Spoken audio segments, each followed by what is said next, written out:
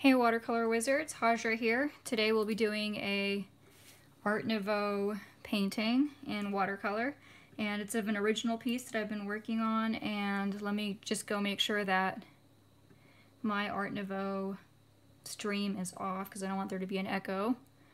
Okay, so let's close that. All right, cool. All right. Birthday, right? Was it the 200th this year, right? So I did like this tribute piece, and if you could open the data viz that she did. So she did a data visualization, and you might know about Florence Nightingale, at least heard the name if not know about her, but she did, apart from a huge amount of work as a nurse and a pioneer for women, as far as women being shown as being smart and capable during her time, she also made, she was also pioneer of data viz, and she did this diagram of the causes of mortality in the army in the East, and this is during the Crimean War to be specific, and it's one of the first data visualizations, which is a visual chart that shows information. So it's basically in the name.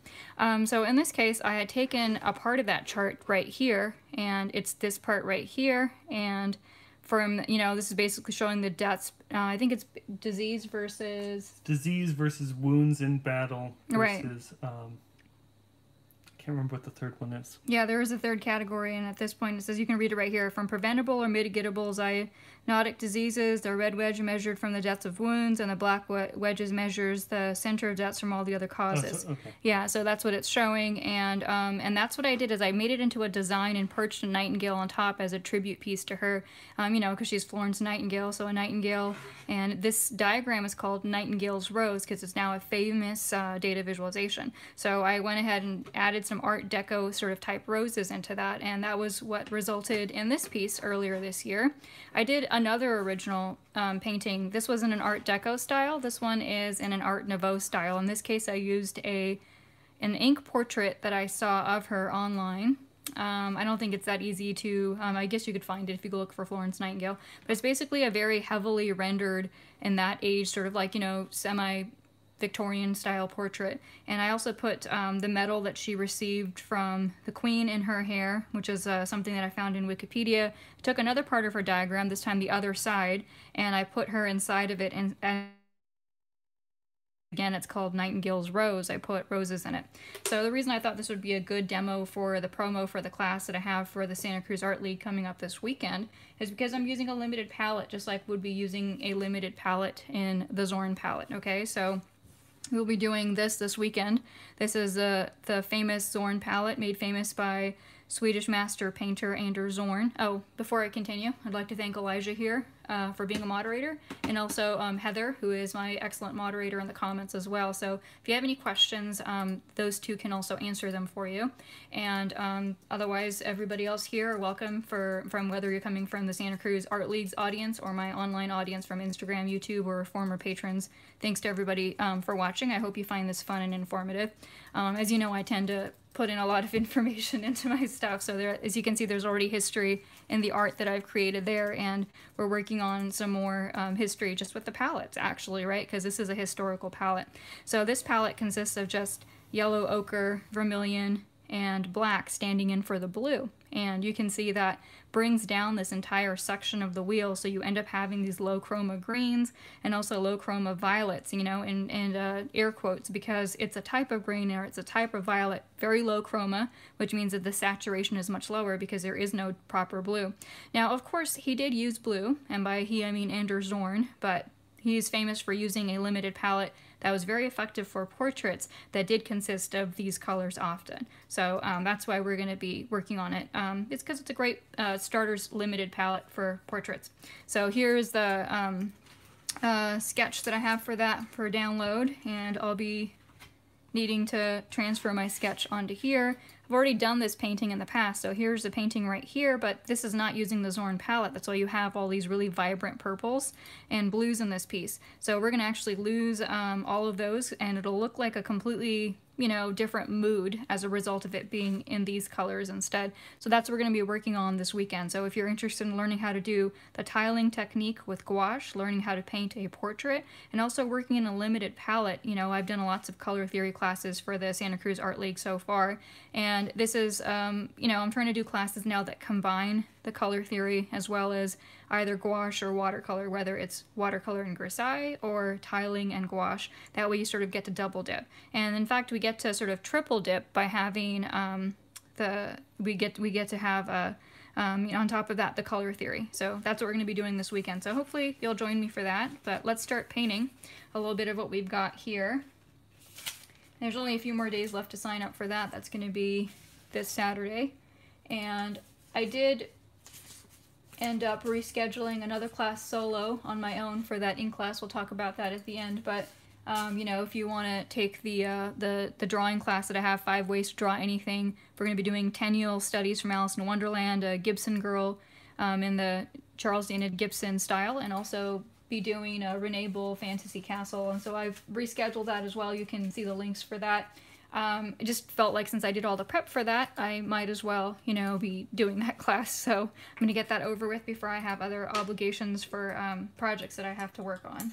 And what I mean by that is I'm not going to be teaching as many classes for the next month or two, at least with the Art League. I might do a few solo classes because they're easier for me to sort of randomly and spontaneously plan. But that's because I had, like I said, some other projects that I have coming up. But I do hope that you take advantage of the few that I will be doing with the Art League. All right, so I've got my brushes here. So this is the limited palette that I had for the Nightingale, which is right here. And you can sort of compare how this mood is different than, say, a very fully saturated red, yellow, and, you know, a primary red, primary yellow, primary blue mood.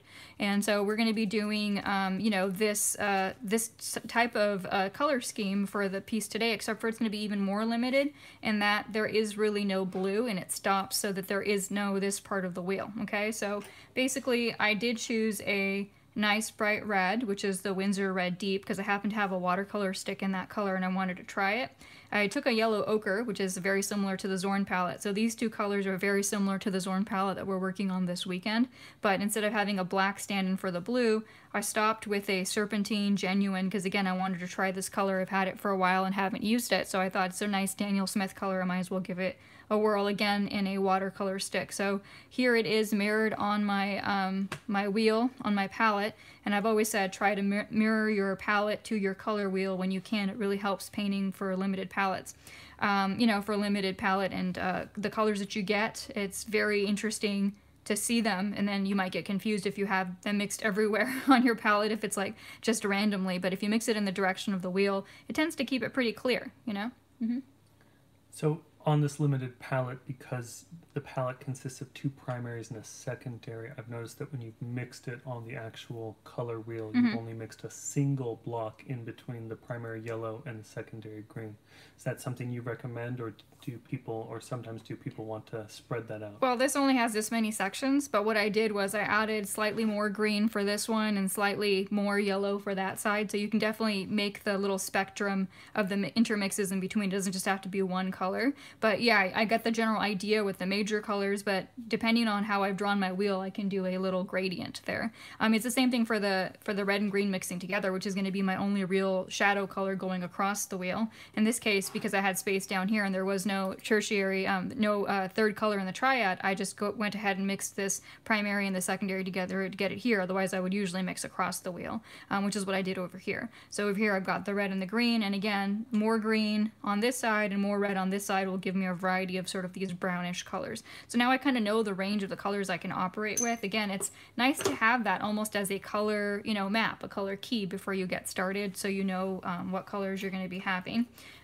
in your piece. Okay, so I'm going to put this away, and again, I wanted to draw that comparison to a few of the other pieces we've been doing this year, because it seems like this is a big year for me to be doing low chroma Old Masters triads, and I always said I wanted to do more of those. I just didn't realize I was going to do them all in one year. So that is going to be interesting. So let's start painting this. I've already gone ahead and inked this with a waterproof marker. This is an Arches cold pressed paper on the back side, and I used a kneaded eraser. It's because I was thinking kneaded, and so use it. But anyway, I used a kneaded eraser to get rid of most of the pencil lines. It's a lot easier on the paper than even a white eraser, depending on, you know, how kind you want to be to your paper. All right, so this is a waterproof Zig marker. You can also use a waterproof Micron. You can also use a brush to ink it. I did use a brush for some of these areas for the more delicate lines. I prefer that, but I try to use markers when I'm teaching because it's easier for students to follow along. You know, brush inking is a little bit more difficult. So what I'm gonna, do you have any questions so far?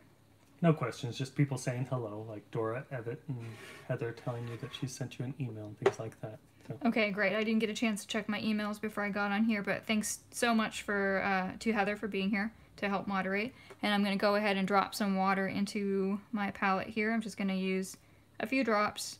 It looks like the Winsor & Newton watercolor sticks, which were the yellow ochre and the red, really sort of melted into a puddle, versus looks like the Daniel Smith one is rather waxy and lumpy. Now, I don't know if that means, you know, one will work better than the other. I've only ever used the Sodalite Genuine for the Zorn Widow Portrait, which is, again, another video on YouTube that you can watch for free for the Daniel Smith watercolor sticks.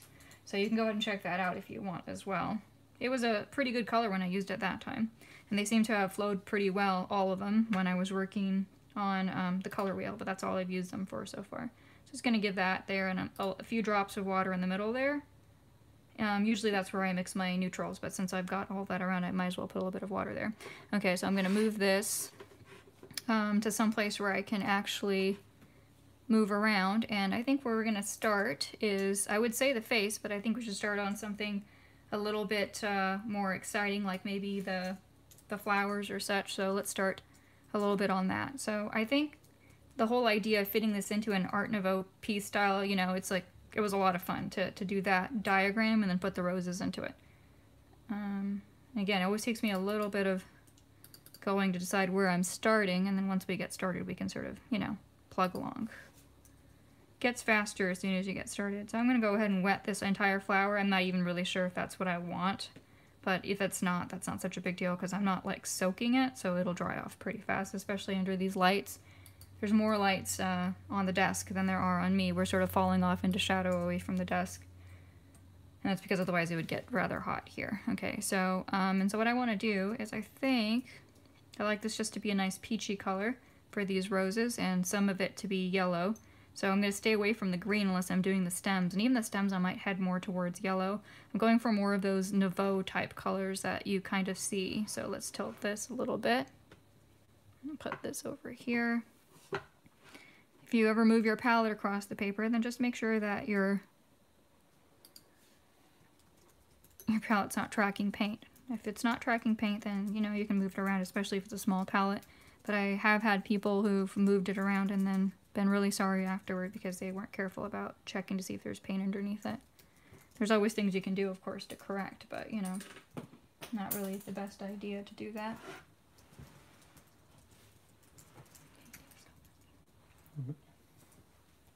Okay, so what kind of comments do you have there? Someone was asking where the classes will be held and how long they'll have access to it. So I was telling them that it'll be held through YouTube and they'll have permanent access to it. Yeah, and you can say that out loud too in case somebody doesn't read it. Which is that, yeah, I usually have rewatch videos up, so they're live streams off of YouTube. Oh, look at what a pretty sort of dusky, you know, sort of drying out rose color that is. This is one of the reasons why I like the neutral colors, is that you get these really pretty colors that aren't, this is wet on wet, so I'm getting the soft edges. So again, when we're doing this weekend, I'd explain every step and not be distracted by answering questions about classes and stuff like that. But it's just a nice, peaceful way to spend your time, is to paint a few flowers every now and again, because honestly, with those soft blends, you can't really go wrong with watercolor and botanicals. Try to fit those into my pieces as much as I possibly can.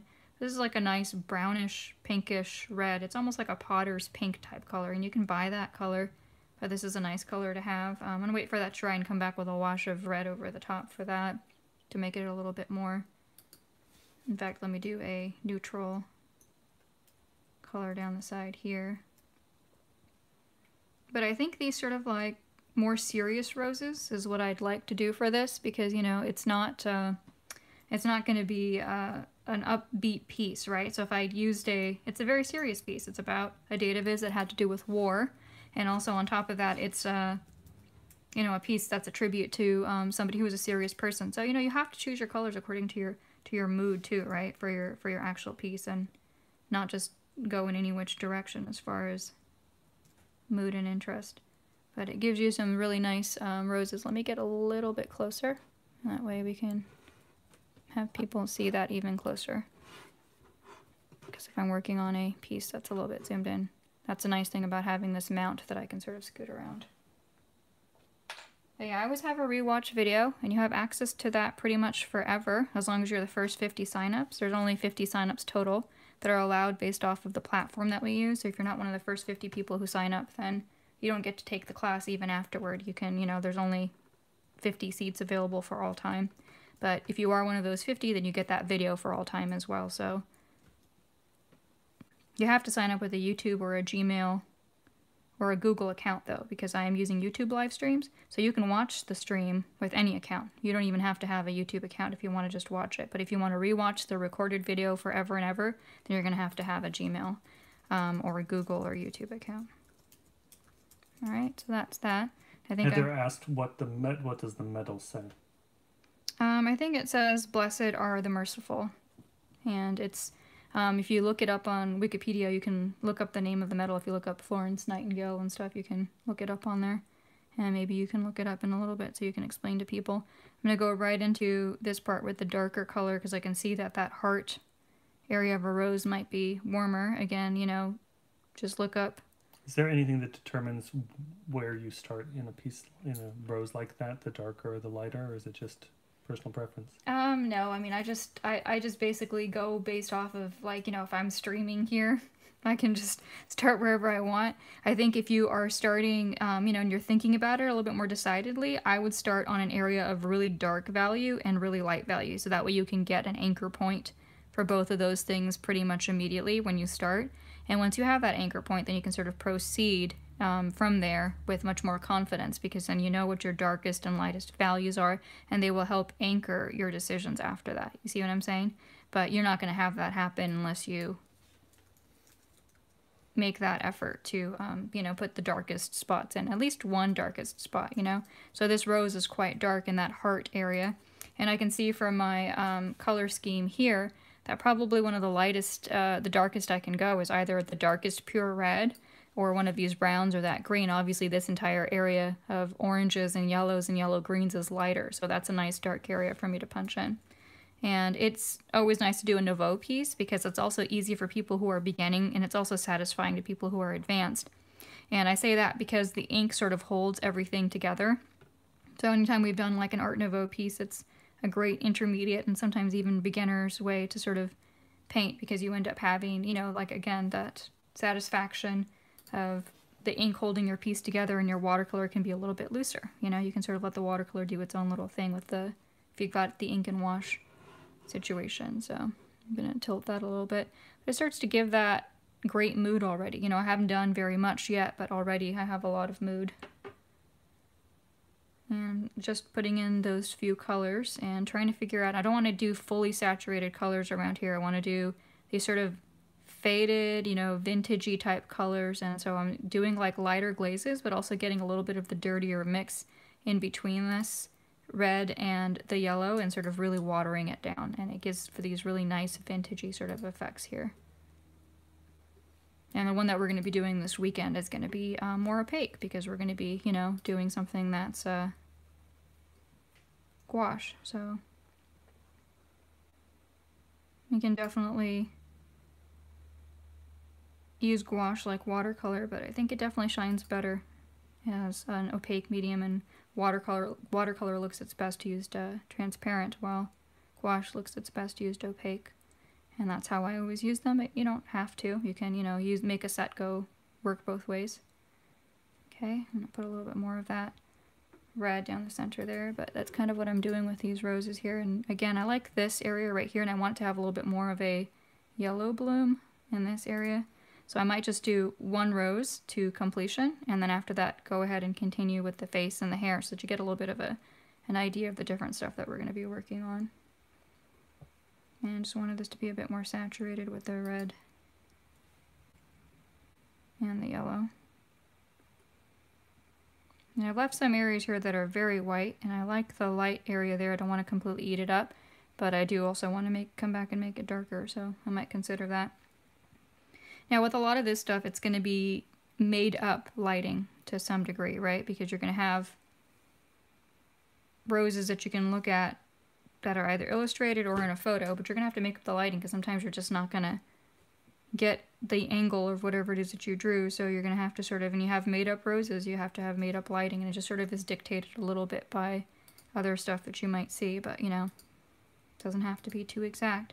There, you know, you draw enough flowers, you can end up with flowers that end up looking pretty much okay for a fast, quick Nouveau type flower. Okay, so I'm gonna let this dry and let it settle for a little bit. I want to get those two petals a bit darker, but you know, if I worked this into the entire background and all around it, you can see that it would make a nice sort of like almost sort of dried rose, you know, dried rose hips type of mood. You know, that's what I'm looking for, is, you know, the kind of dried flowers you see in sort of like potpourri, even though I hate potpourri, but you know, the kind of dried flowers that you get when you have nice dried petals and stuff lying around. Okay, all right, so I've got that up there. And could you go look up that metal? I want to talk a little bit more about that metal. So I did throw it into her hair because, you know, it's not something she would do, of course. She was a very practical lady and good for her, but it's a nice way to sort of embellish her hair in an Art Nouveau style, so that's why I threw it in there. And the only image of it online is, it's not that one, it's on her own page, so if you go to Florence Nightingale on Wikipedia, you can post a link there for people if you want. But what I'm going to do is I'm just going to make up the lighting on it, so I might go back and tweak it too to make it a bit more metallic. And by that I mean I'm going to, you know, give it a base color of yellow, but then I'm going to give it sort of stronger highlights in some places. So let's see if I can do that. The best way to work with metal is to have severe, sharp highlights and very sort of non-blending, you know, not very strong, not very soft blends, very hard blends. So I'm going to just let it fade off at the top there and then fade off at the bottom. Then I'm going to come back in and sort of see what it tells me to do as far as highlights and shadows. But I'm going to let it be that strong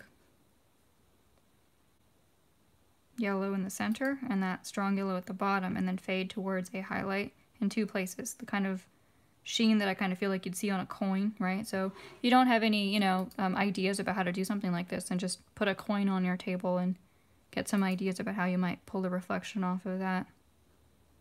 But leaving a few areas of bright highlight, and then I'm going to come back and make some of these areas darker with the green, because as you might remember from that Pikachu painting that I painted last year, or was it the year before? I think it might have been the year before, was it last year?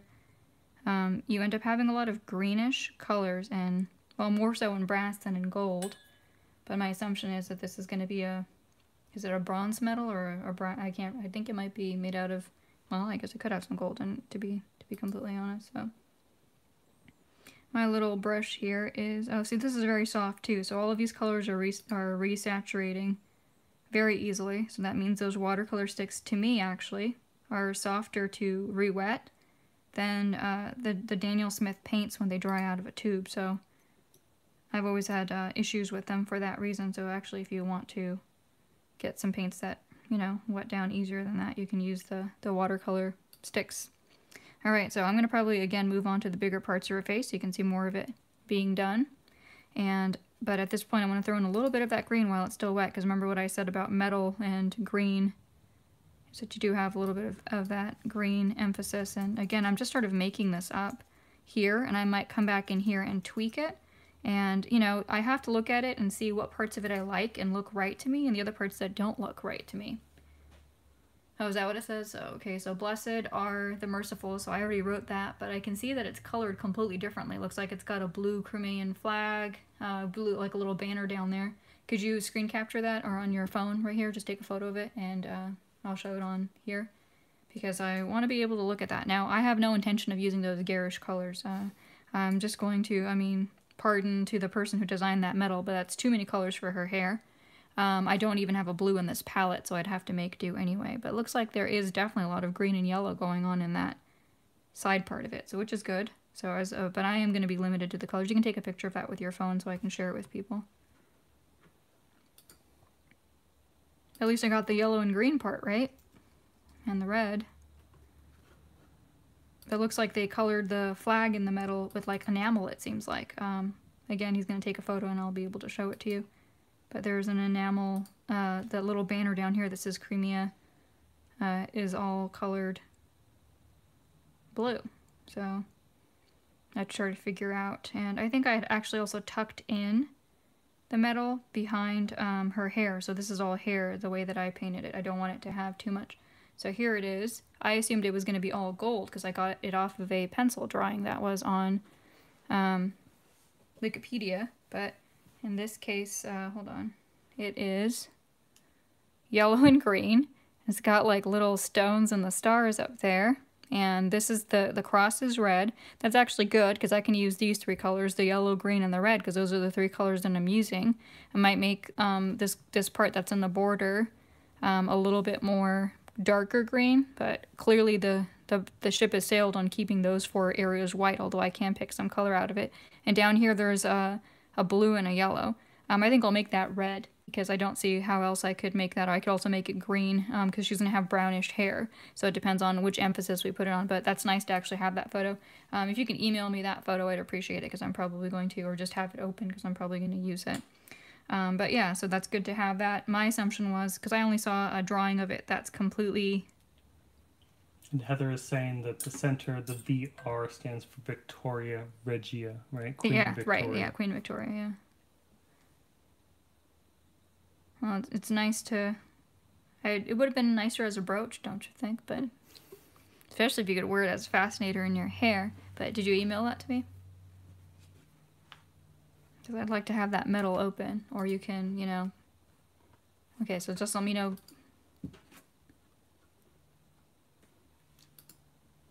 Okay. I'm going to keep it right here then until you can send it to me. Okay, is it already sent? Okay, alright, so let me go ahead and open that then.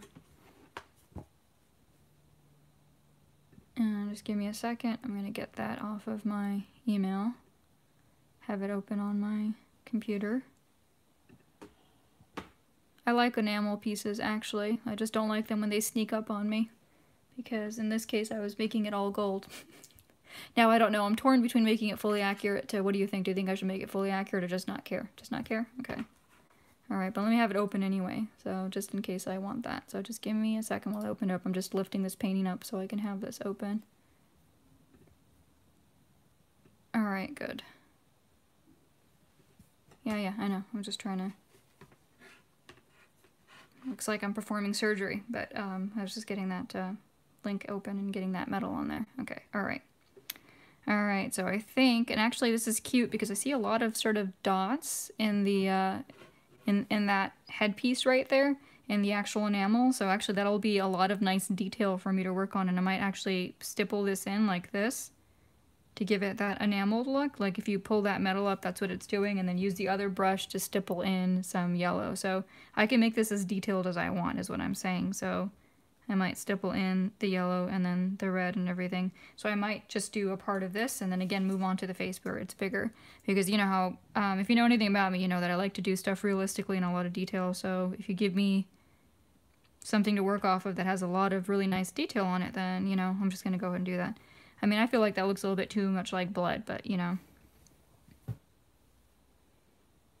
It'll be fine once it's all done, but, you know, sometimes colors just look a little bit unsettling depending on where they're sitting, so it could look like a wound or something, you know, so, but hopefully once the metal is all colored in all around, and like I said, I think I might add in that other part of it there too, and then just, but with the yellow stippled in too, you know, that's just a nice technique, because if you go and stipple in the yellow around it, then it starts to read like slightly reflective metal, and I can see that crown there too, and it looks like it's gone dark. My assumption is it must have been a brighter silver, right? Maybe this metal wasn't tarnished and it was more silver back in the day. Alright, well, I'll work on that metal in just a little bit, let that part dry off. I think I'll put actually come back and put the green in. I like the green in that. That's the great thing about Nouveau pieces for that reason too, is once you get your drawing in, I mean, because this is a nice original drawing, this is not, you know, a master's study.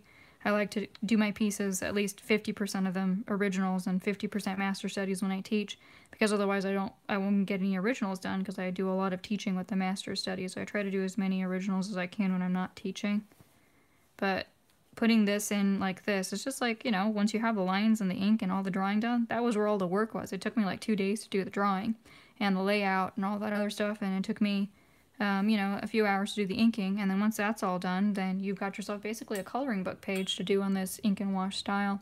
And what I would do here definitely is come back in with some bright white highlights, you know? If you can give me that Copics, it's just in this drawer right here. No, not the gel pen, the Copics white. Just right in the corner. I don't use gel pens anymore. They're destructive to my work. I'm too...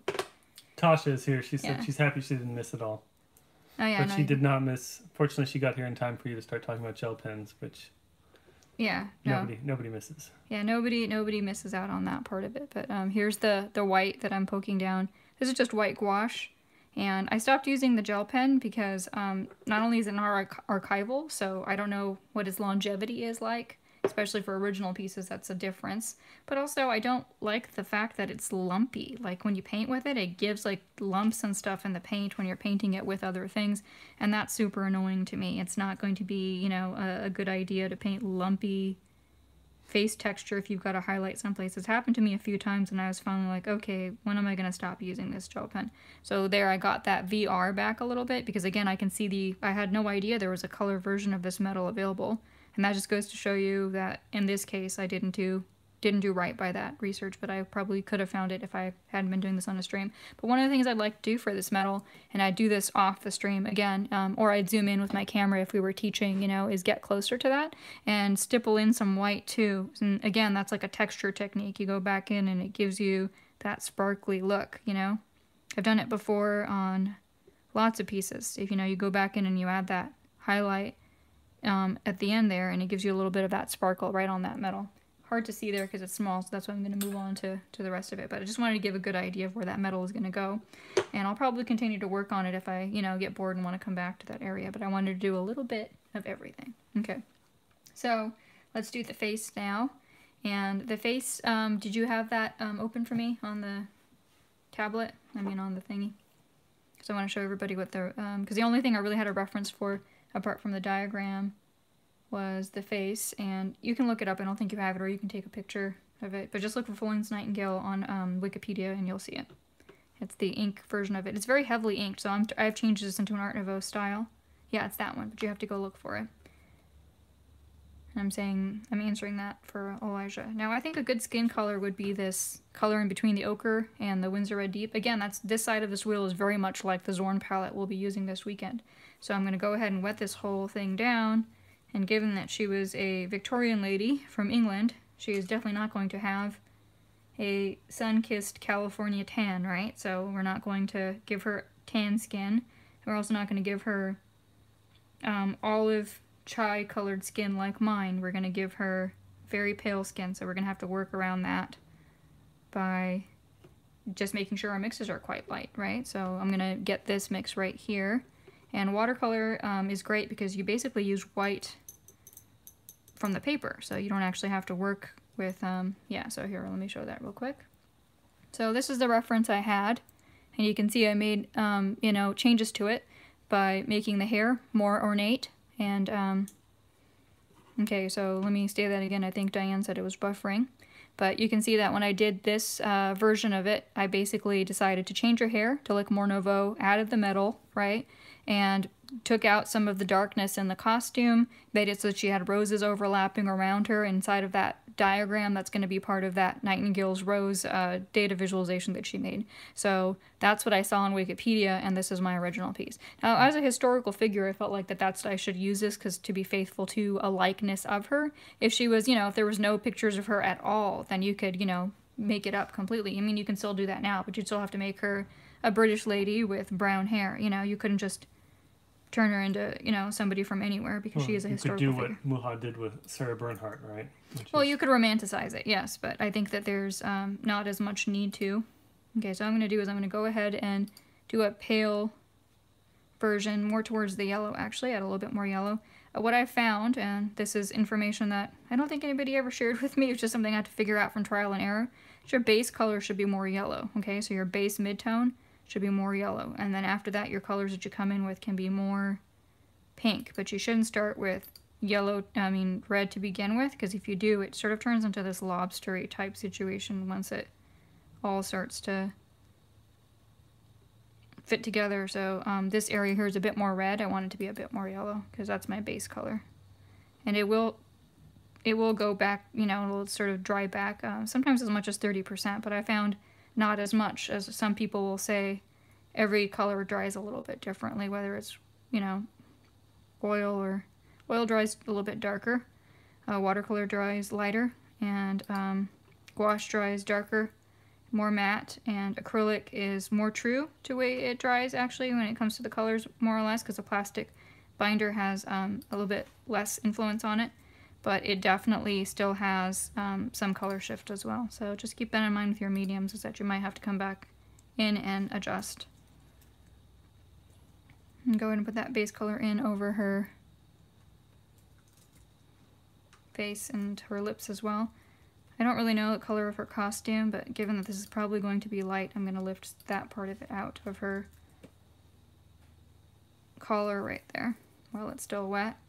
If it doesn't lift, you can sort of scrub at it a bit more. Alright, so now I've got a bit more redness over here, and that's alright. It's going to end up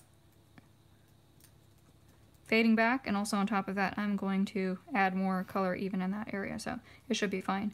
I'm actually pretty comfortable with the mistakes that happen, because mistakes will happen and you just have to know how to work around that, you know? Every once in a while, rarely, you'll end up with a piece where no mistakes happen, but that's not very common. Okay, that's her ear. I tend to miss ears on the first pass, even in classes, and I come back and there's always like a white gap where there's an ear. Alright, so this time I actually happen to remember the ear. Alright, so now I'm going to come back in with the shadow, and this time I'm going to make, like I said, the shadow a bit more red. And she's already, I think, for Victorian, quite dark enough, so I'm going to go ahead and not add any more color, and I might even have to lift some depending on how this dries back. I think it should be okay, though. Think about Muha's ladies, because, you know, this is an Art Nouveau style, so I'm going for that kind of coloring. But in the actual ink piece, she did have shading that went up to here. So I'm using that ink piece as a reference for the shading on this, and then for the face part, where there's not very much shading, we're going to have to improvise. And that's fine. Again, you do enough pieces, then, you know, you can sort of improvise a bit. Now, I did use a little bit of white gel pen, or, you know, I think it was white gel pen over there, to lighten up the ink line that was going across her chin. I think, you know, as usual, the white gel pen is usually a mistake. So, if you ever pull it out and it's for a serious piece, probably just better off putting it back. Just put it back in the drawer where you got it. Heather wants to know what you would do with the skin if it were more of an olive tone. Well, I'd start with the same yellow mid-tone. In fact, even if it was African skin, I'd start with a similar mid-tone. Highlights usually stay the same between races. It's usually just the mid-tone, you know, which makes sense because the highlights are where the light is reflecting, although you will have different temperature highlights, basically, depending on the races. But it's usually just your shadow color that changes the most, is what I've noticed. So I'd probably start the same, but I'd make the shadow colors quite a bit darker so that it would make the highlights and then the mid-tone that much more stark when you were, you know, doing that. If you get me that jellyfish piece, I can show them what that means. So I'm going to add a little bit more red here. I mean, the same goes for made-up skin colors, because what I'm asking him to bring is, it's in that second drawer. I don't think that qualifies as an olive skin tone, though. No, this is purple skin. This is magenta skin, because this is a fantasy piece, and, but you can see that's what I did, is the highlights are still white, and I ended up doing that, but it's all purples and blues because it's a jellyfish, and I've been working on it quite a bit, so you can see it's slowly coming along. It's quite a bit of jellyfish there. It just keeps going. Do you see that? It's a very long piece.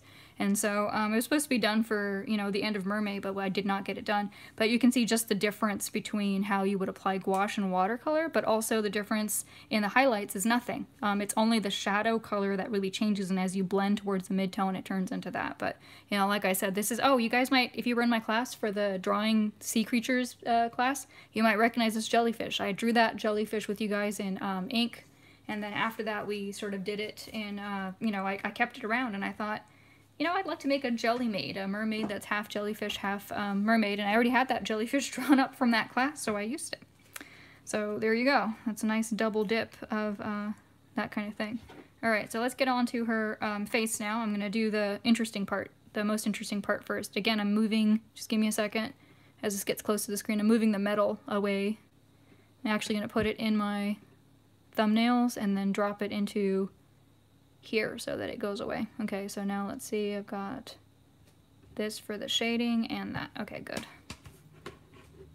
Alright, so I think I'm going to do Nouveau shading on this, so not super realistic, very stylized, and that means think of Muha, just pull up a Muha piece, and you'll see the kind of shading I'll go for, and the ear is mostly covered, but usually he colors his ear shadow in quite dark in the recess area, and then he comes back in around the border and lets that curve happen, and that question mark shape is covered up. That's in the inner part of the ear, so we don't actually have to do that, but I'm just going to blend towards it.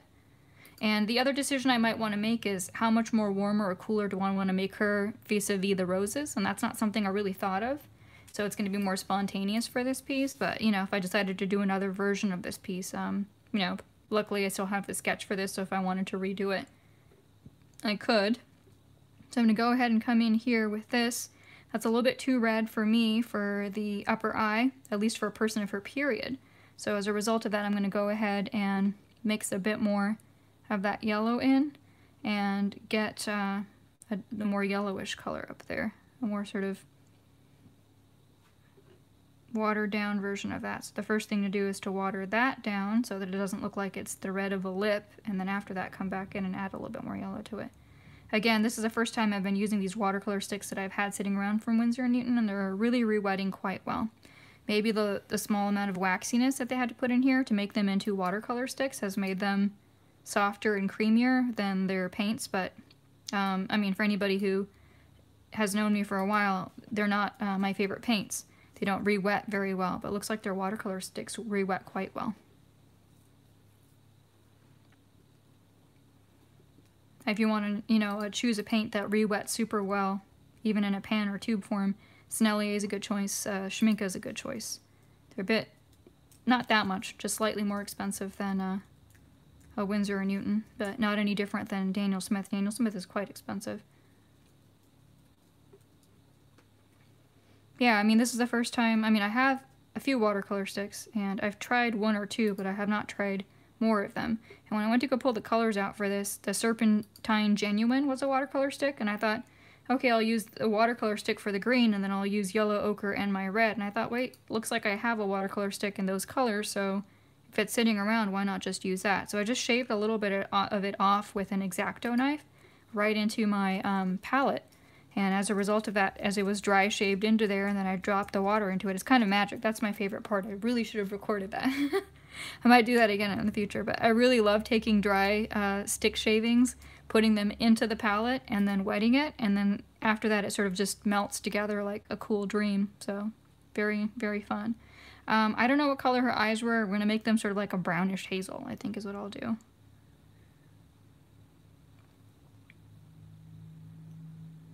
My assumption is, given her photos, that she had dark eyes.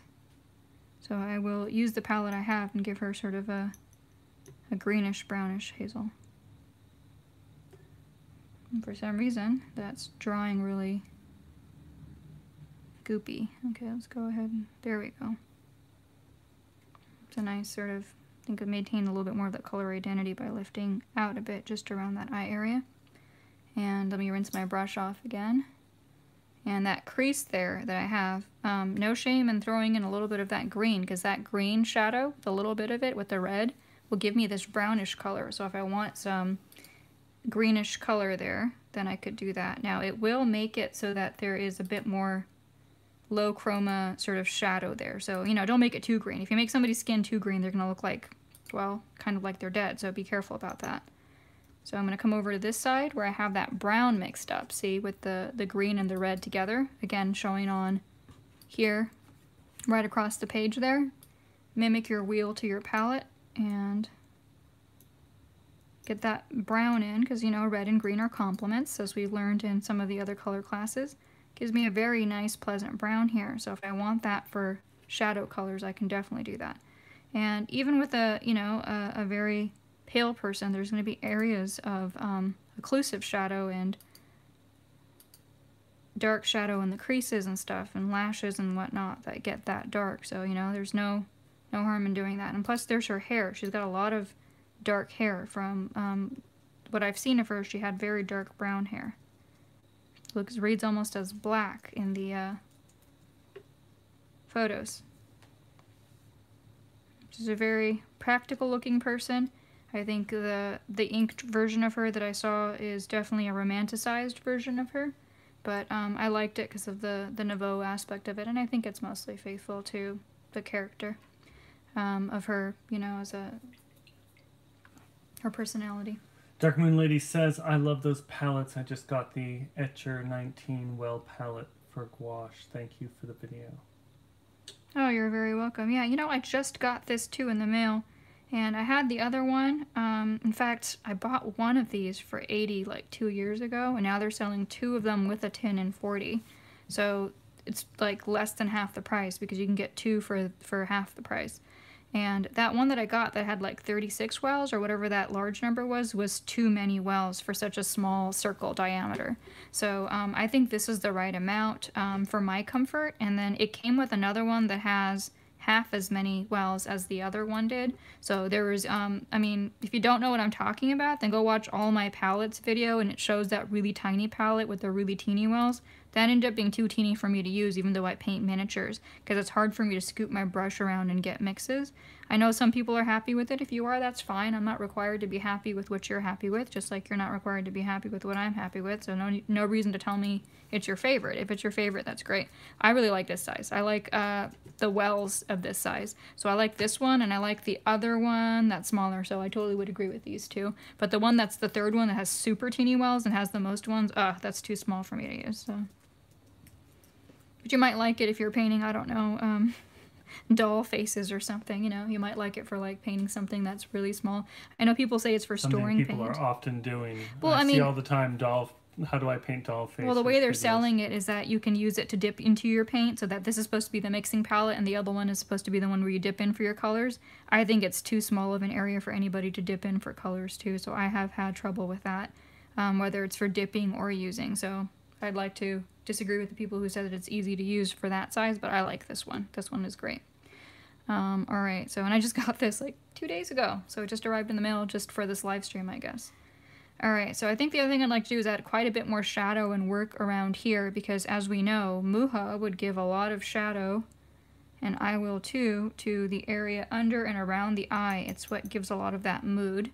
So I think what I'd like to do is, first of all, get behind the eye in this area. So if you took the class with me on facial features, you'll know that the tear duct shows up on the other side of the eye like that. So it's not showing up in the ink illustration, but I can definitely toss it in, and then after that I can come back and put a bit of shadow around it so it reads even better. The other thing I want to do is take the area under the eye and give her a bit more of a lid and area that's coming down. But again, that's up to you how much you want to make this look like a Muha piece versus a regular inked piece. But just make sure there's nice soft edges. That's going to sell it. If you make it hard edge, it's not going to sell it very well. It's all about the soft bloomy edges on the skin. Just like the petals have really soft forms, you want to make sure that all of the interior form shadows have to be soft. This is Art Nouveau, so you don't have to worry about the outlines being soft because you already have ink there. Then you've got even double ink outlines. So as a result of that, there's no reason to worry about edges, you know, edge treatment with soft, hard, firm, or lost edges. But you can look at those edges in the interior of the form, if not in the exterior of the form. So. And for her nostril, I'd actually show this plane coming all the way to over here, and then the bottom of her nose plane doing that. So I'm going to go ahead and blend that off, and you'll see what I mean by how that's going to look the way that it should, hopefully. Because there's a bottom plane of the nose that turns there, and then there's this part of the nostril that sort of catches the blood and has that look to it, and then this part, it's the edge here, and we've talked about, it was just Elijah was just saying this to me last night, that he's heard the word philtrum and glabella many times, and I was like, yes, because we've been teaching all of this in, you know, facial structure. But you only see half of her glabella and profile there, and the same thing for the philtrum. She doesn't have much of a nasal labial fold either, but she does have the tear wells here that you could put in if you wanted to. It doesn't really seem like it's something that's going to show up in this portrait immediately, so I'm going to sort of put that off until I can see what I want to do with it. But now I'm going to come back with a little bit of that brown and re-emphasize that tear duct. Just draw it in with the paint just like that. And so it gives me a little bit of that tear duct facing in that other direction. Also give a little bit of... She's got that little rim there, you know, that the lower eyelid. There's that highlight that sits on it. Don't ever completely eat up the color, the shading on that, because before your eyelashes start, there's that little tray, you know, that has that flat edge of your eye, and it always catches the highlight a bit. So you can choose to obscure some of it, turning it away from you. But remember that because it has that sphere shape, you know, that edge that is curling around the sphere of the eyeball of that cornea, you are going to want to leave a highlight right there. So I did do that. Now the eyeball itself is not going to be white. It should be a darker color, but because it's so small, I might not mess with it as much, but I will give it a little bit of, let's see, there's no blue here or a blue shadow. The closest to that I might want to do is a little bit of that yellow. Just because, you know, it's kind of want to cast some kind of shadow on the upper part of that. So I think I might just use the brown, actually might be safer. So Tasha says that she's expanded her Mission Gold palette. She has one Daniel Smith tube, and she likes the Mission Golds a lot better because they re-wet a lot better. The Mission Gold, yeah. If those are the ones that she sent me, yeah, those are excellent paints. They really are. Jalari's son says, I have a question for Hajra. What is considered a warm, cool blue? Does it really matter? Well, color temperature is relative. So you might have a blue that is cool or warm, but then when you put other colors next to it, it might be relatively cooler or warmer again. But just to give an example of a common, you know, if you open this drawer real quick, I want to show the color wheel, the top one, the very top one. So I've got, yeah, just give me that whole stack. I've got my color wheels right here. And I do keep these very organized because, again, we have color theory classes. But so over here, these are the Creative colors. So let's go to, let's say, okay. So I think this is the Albert Dürer watercolor pencils that I have. And you can see that it's got a phthalo blue. And this one's leaning towards green, so it's cooler. And then there's an ultramarine, which is warmer. Now, ultramarine is generally considered to be warmer. It has more red in it, so it's going to be the warmer blue. So any blue that has more red in it and is closer towards blue-violet, you know, is going to be a warmer blue. If it has more green in it and it heads more towards being sea-ish color, sea foamish color, the more you go that way, you might head into, you know, the cooler blues. And it does depend by brand because, you know, the names and will change, but you can see that for every brand. I have those blues organized like so, and all the other colors too, where the warmer blues are down here and going into the more turquoisey blue-greens. Now, if you want to look at a bigger color swatch so it's easier to see, here's the Sennelier colors I have, and the Cineris blue is quite cool in comparison. It looks kind of like, you know, a swimming pool-ish type of blue. And then here's the phthalo, which is just only slightly warmer, still on the cool side. Now, these two look very blue-violet in comparison. This is the French ultramarine, and this is the ultramarine Dreep, and they're both very warm in comparison. They have more purple in them, more red in them, okay? Now, a purple or a violet is basically just a blue with a whole lot of red in it, right? It's just basically just a super, super red blue. And so that's what turns it into a violet. So any blue that has a lot of purple in it or violet in it is going to be your warm blue. And anything that has more greenish in it or the absence of red will be your cooler blue.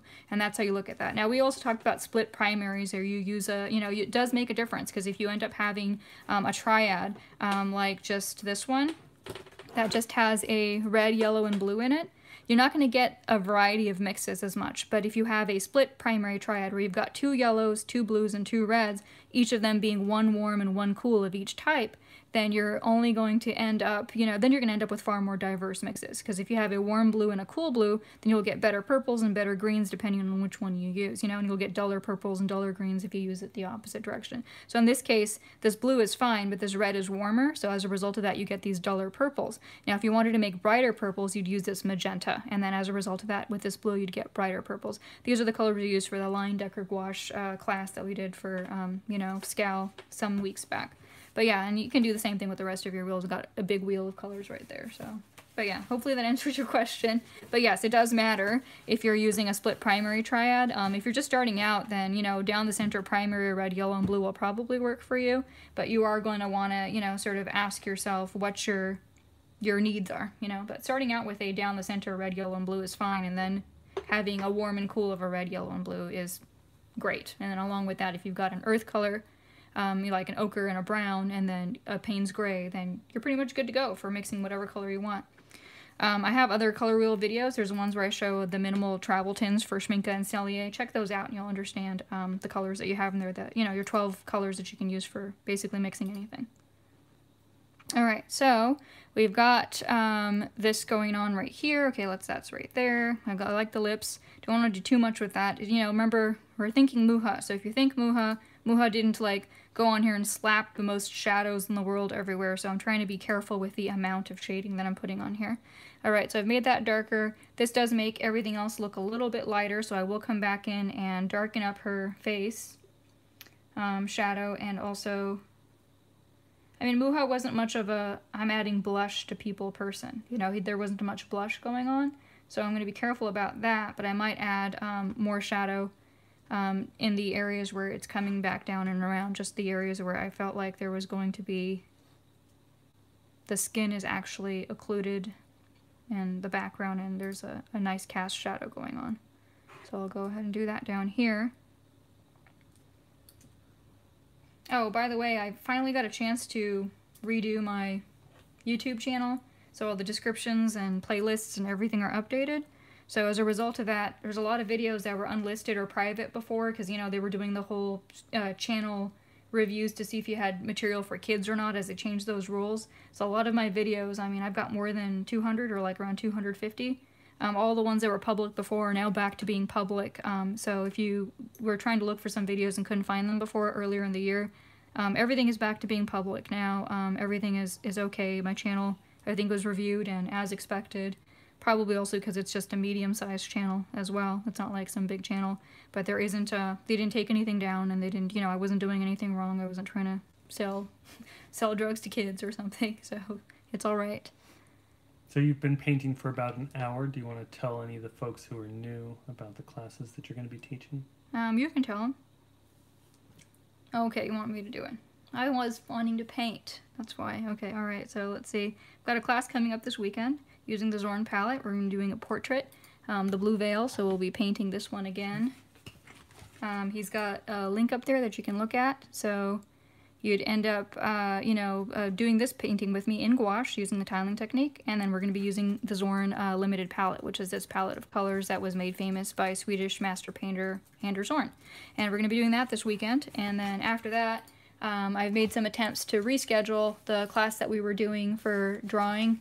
Ink drawing, 5-ways to draw anything. We're going to be using Albertine veils, grids, proportional divisors, freehand, stack sketching, all that stuff, all that good stuff. And we're going to be doing Alice in Wonderland characters. We're going to be doing a Charles Anna Gibson girl, and we're going to be doing a fantasy castle from a fairy tale, and it's going to be nice realistic stuff too. And all of that is very easy to check out with. The drawing class is only $15. The scale class is $35. And the links are going to be right there. If I do any solo classes, they can always be less because I'm not working with an institution. So when I do the solo classes on my own, they can always be more affordable. And I think I might head in that direction because it's easier for me to manage my schedule and links and all that other kind of stuff like that. So I think it might be what I settle on for working on, because I tried Patreon and I had some problems with that. I didn't like Skillshare at all because they were terribly corrupt. And I think that doing it this way is probably going to end up being the best, which is that, there isn't any platform apart from YouTube, and that way we don't have to worry about people having to go sign up for other things and all that jazz. So I think that'll work out better. Okay, I think I'll put a little bit more yellow into her face. I think this shadow area has gotten quite dark, so I think what I'll do is I'll wait until all of this is dried and then come back and reassess the face. I obviously am going to want to put in some shadow area along the hairline there. In fact, let's just do that before we stop so that we have some guideline for when we're doing the hair. And so when you do a hard edge like this along a face, don't leave it there for too long. Make sure you bring in your brush and wipe that down with the other side, you know, the other side with a damp brush, because you're not going to want to leave that there for too long, otherwise you'll get that wet on dry hard edge, which is good for some areas, but definitely not for a form shadow on skin. I've got that taken care of, and I'm going to come back around and reassess some of these other areas. But yeah, I was planning on moving forward with some drawing and painting and color theory classes. So Diane wants to know, when you're not filming, do you use natural or artificial light while painting? Well, I use both. I've got a big bay window that my desk is parked in front of, and I use that during the day. At nighttime, I use the artificial light. But, you know, you have to consider that when your piece is scanned, it's going to be scanned in artificial light in your scanner. And it's also going to be hung, if you hang it in a gallery, in artificial light. So it's good to use natural light, but also, I think, to use a little bit of that artificial light as well, because it's going to affect how your piece looks in the end, ultimately. Because that's how you scan it, and that's how it's displayed in galleries and such. All right, so you should also let people know to like and subscribe. You're supposed to remember, as a YouTube person, you're supposed to say that about every 2 minutes. Okay, well, you can tell them to like and subscribe, but yeah, you can like and subscribe if you like the video, and hopefully you'll subscribe so you can see more. But you're so good at YouTubing. Yeah, I'm just trying to think about the painting. I'm more interested in the important stuff. Okay, so let's see. So with the hair, I think we're going to again go in a muha way, and I think the easiest way to do this is to throw in all of the light tendrils first. So I think the color of the hair, I want it to be this brown, that dark brown, and then some of them, the hair to be like that greenish yellow color, or maybe that yellow color, because, you know, that was the kind of, you know, Art Nouveau mood you have where you've got like tendrils of the different hair. So I think I might do that. So let me see if I want to do it like that, or, yeah, let's start with that one first then. Let's see. It's also good because this hair is not realistic looking, so it's quite easy to follow along with, you know, so if anybody has problems with painting hair, the Nouveau way of painting hair is really not that difficult.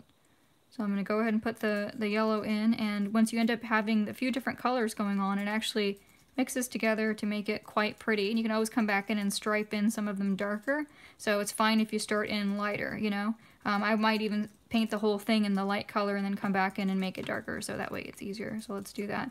The yellow is quite opaque, so it does affect the brown. That's the only reason why I would like maybe not do that if I was in less of a hurry, is because, you know, yellow ochre is quite opaque. So, but if it does affect my brown too much, then I might just lift it up. And again, if it's an opaque color, it lifts readily as well, so you sort of get that bonus in both directions, but it could be a plus or a minus depending on how you work on it.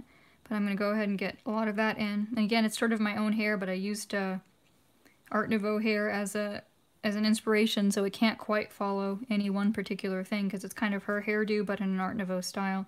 So you can only sort of have that as a leaping pad with that hair. So let's get that part of it there. And she was not a blonde lady. She had very dark brown hair. So let's go ahead and mix that color over here. What kind of jokes are you making? I'm saying nothing, no jokes. I saw Diane say LOL, so. I think she just accidentally typed that. She accidentally typed LOL? Yeah. Yeah, right. What are you guys laughing about? Oh, I told people to like and subscribe in all caps. Oh, okay. And then I said that the reason why you don't seem to get it, that YouTube isn't about creating quality content, it's about constantly telling the people who watch your videos to press those buttons. Yes, this is true, but... I don't seem to understand that yet. Well, I mean, I've been on here for 5 years. If I don't understand it by now, I don't think I will. I think it's over. I think we should just have the small group of merry men that we have and ladies and say, okay, we're here for art quality. Oh, ooh, I really like this brown. Doesn't this look like just the most yummy brown there? That's a really nice auburny type brown. So, if only all that stuff that had to do with online stuff was as fun as color and painting. That's all I can say. Okay, all right, so let's see. I've got these dark areas, and I think one of the things that we want to do is sort of throw in major dark areas the way that a muha would, and that is to take these sort of, you know, smaller areas in between, and it's kind of going to be a bit of guesswork. So again, the way you would do this is you draw it all sort of swirly arabesques and, you know, very unrealistic in how the hair is falling. And what you're going to do after that is then take the chunks that that sort of stand out to you that might look good as a dark, and then throw that in once, and then after that you sort of have to sort of follow along and say, okay, not the one next to it, but skip one and go over one, and then if something doesn't look good, then you'll have to lift it out or cover it up with a different color. This is watercolor, so mostly it would be lifting. I'm not wearing a glove on my hand, so that also means that if I smear this, that I'd have to be careful about that. You could also fade off the color a bit too, so you could kind of come back around on this corner and fade so that it fades into the lighter color on this side, so it depends on how you want to do that as a highlight.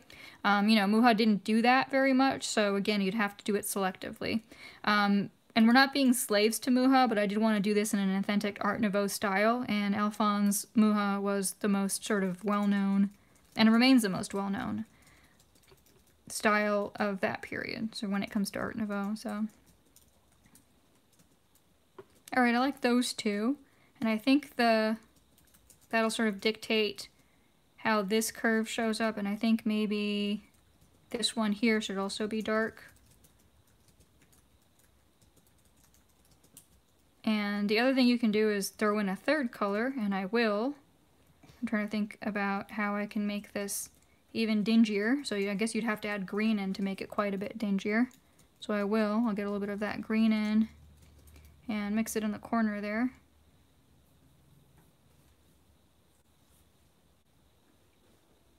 Probably best to do all of your single brown color at once because, you know, you might end up not having the capacity to do that if you skip, you know, if you mix all your color up. I mean, but there's only a few colors, so it's actually not going to be that difficult to mix it up again. So I'm going to take this greenish color now and take it over into the yellow area, but I'm going to leave that yellow as a highlight. So I'm going to go ahead and pull it along one side of it, like so. I can feel my hand dangerously resting on her chin. It's going to end up blurring into the stupid face if I pick up any paint, so just keep that in mind. I should do as I say, not as I do, and either put the glove on or put a piece of paper down, is what I should be doing. Let me get a piece of paper if I can find one. I seem to write on all the backs of my pieces of papers, that's the problem, so it's always distracting.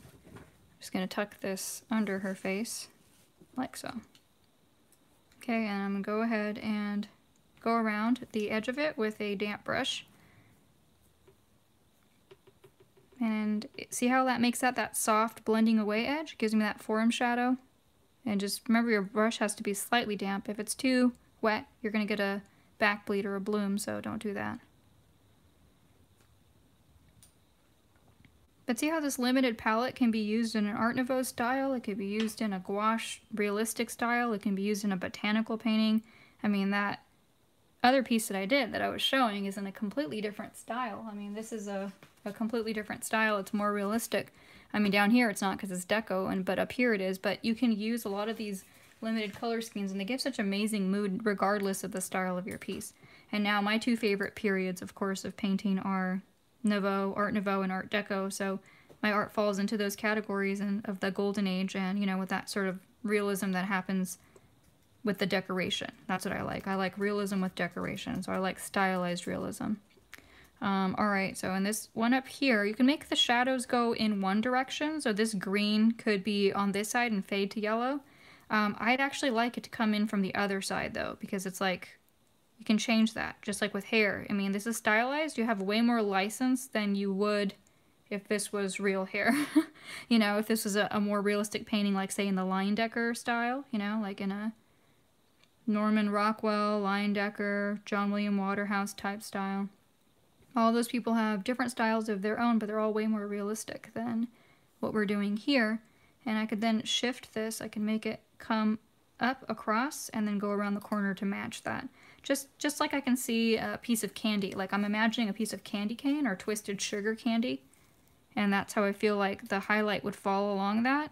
And if you haven't imagined that, that's because you have not painted as many candy canes as I have. If you know anything about me at all, you know I've painted far too many peppermint candies and candy canes, so that's how I know that part of it will work out.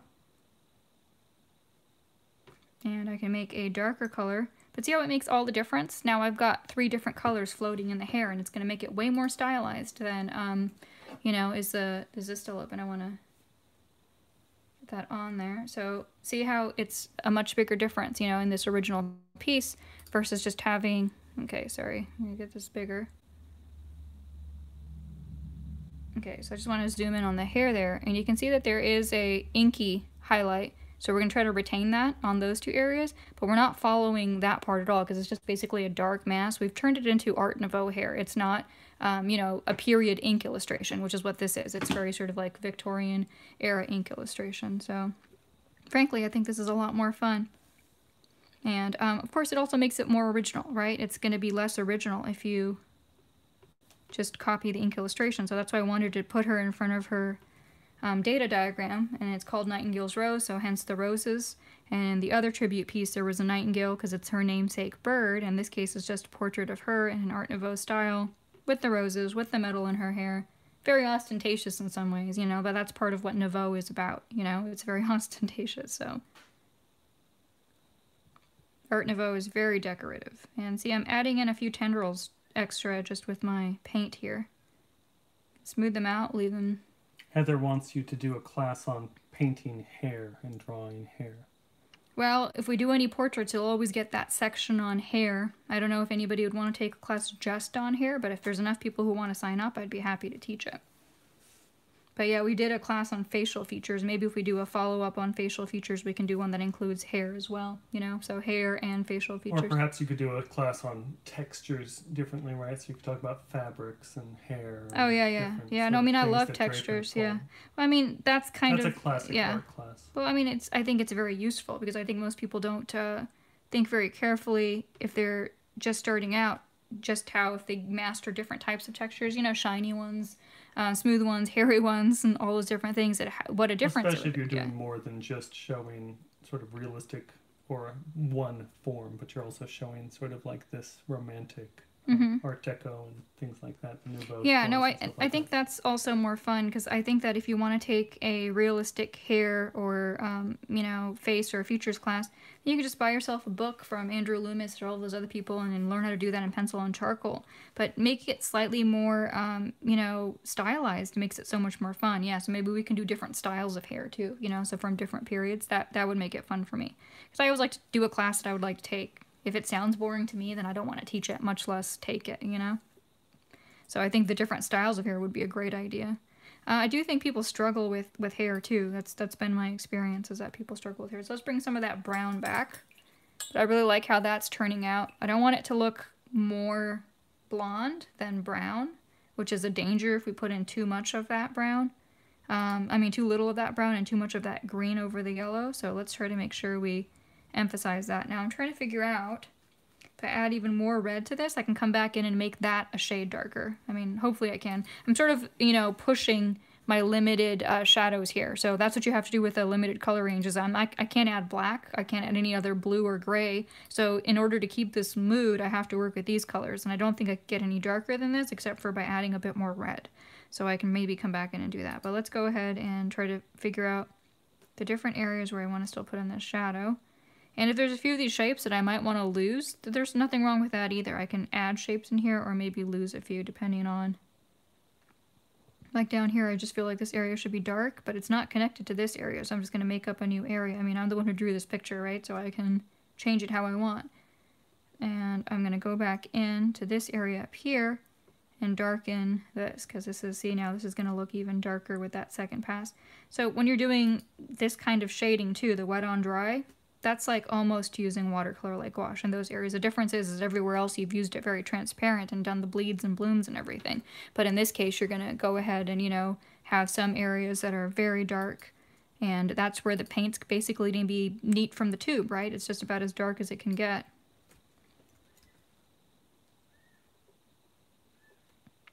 The woodpecker outside agrees. Boy, those woodpeckers are chatty birds. It's perfectly fun to have a woodpecker as long as you don't have a house that is gonna chew all up. If you're living in an area where it's gonna chew up your house, then they're not so nice to have around.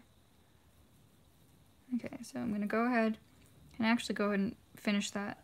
I was gonna leave that highlight there. I liked it. You know, it's like sacrificing something I think is pretty for the sake of the balance of it. So sometimes you'll end up with an effect that's pretty, but you have to lose it because it just doesn't work for the balance of the rest of the piece. So I was trying to keep that, but just couldn't. Alright, so I'm going to keep doing that. I'm trying to figure out the balance of this. I do think another area here, I think that should also, this area here, I can't imagine how I can leave all of that this color, because again, I don't want it to look like she's got blonde hair. That's very dangerous with a piece like this, because you're trying to do a historical figure, so I don't want her to end up having blonde hair.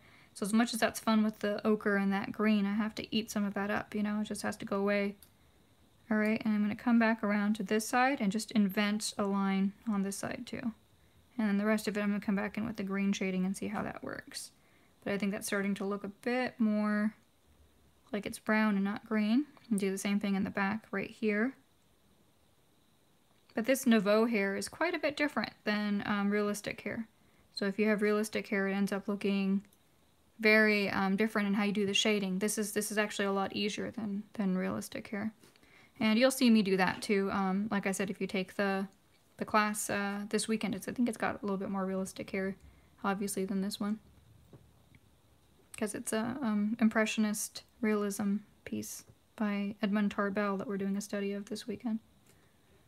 Okay, so quite dark. I think I've also noticed for the watercolor sticks, and maybe this is not other people's experience depending on how thick you use them, but they can actually go quite gouachy if you want, because of the little slightly bit of waxy binder that they've got to hold them into a stick.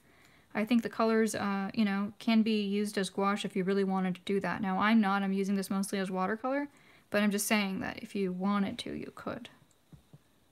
Okay, so I think in here now I'm just going to sort of intermittently figure out the darks. In this case, let's blend towards that. And I think once I get done with the bun part of it, I'll go back to a flower. So again, I can show people a variety of the stuff that we're doing in case I don't, you know, because I probably won't finish. You said I've already been doing this for an hour? It's been an hour and 20 minutes now. Okay. When's your next meeting? 4 o'clock. Okay, so I've got half an hour then to do that. That'd make it a 2-hour stream instead of a 1-hour stream. That always happens with me. But I don't see how to stop it. Once I get started, it's a lot of fun.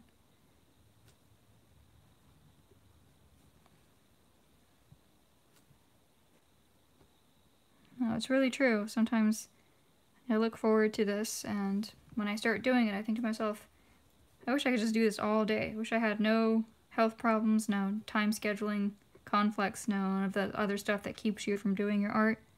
I could really just do art all day if I didn't have any pain issues or other things to do in my schedule. Okay, so I've got that. I'm going to come back in and do the greens, and then after that we'll move on to... And that's how I do the rest of her hair too. And what do you say? Do you think it reads as blonde or green? Or brown? Brownish? Okay. As long as you feel like it does, then we're okay. You could always come back and add more of one color or the other if you feel like it's not. The important thing is that when it's done, it looks like you're trying to draw a brunette, because like I said, that was who she is. That's the hair color she had. And not just a little bit, she had quite dark hair, so I'm a little bit worried about some of those yellow highlights. I might make them green and make the green shadow brown just to eat those up a bit more. Like so. Make them a slightly dirtier yellow, you know, so that way they're still a low light, but not a blonde low light.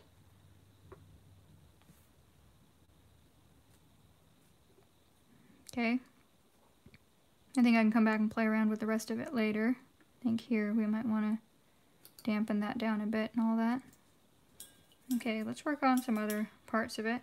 Because it was pretty easy to work on her face because she's in profile, another one of these profile pieces. Heather says, who cares about housework and needs to eat? Do artwork all day. I know. Who wants to do anything but this all day? Alright, so let's see. I think I'd make the bottom part of this red. I think that's what I've decided is I like to do the metal.